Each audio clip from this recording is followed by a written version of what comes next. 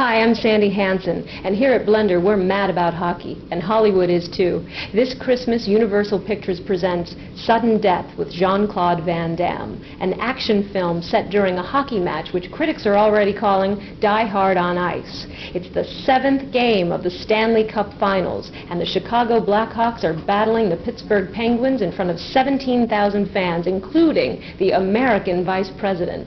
Little do they know, an elite group of terrorists are about to make this a game no one will forget.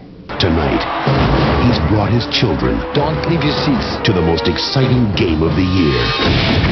So the American Vice President is a hockey fan, and the Penguins and the Blackhawks are a lock for the finals. Talk about suspension of disbelief. Hollywood has touched the hand of the hockey world in this film, and the Penguins actually participated in the live action sequences. Better yet, ace sniper Luc Robitaille plays himself in the film, and Blender caught up with him and asked him what it was like working opposite Jean-Claude Van Damme.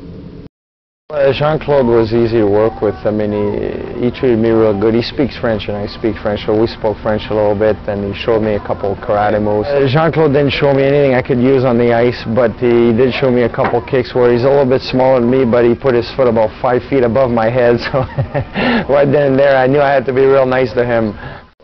Hi, my name is Luc Robitaille, and I play myself in the movie Sudden Death, starring Jean-Claude Van Damme. You recognize him? Yeah, Luc Robitaille.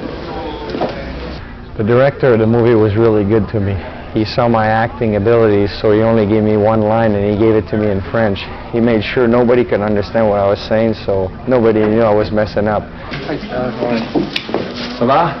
Bonjour. Ce soir, quelles sont vos chances? On va les enculer.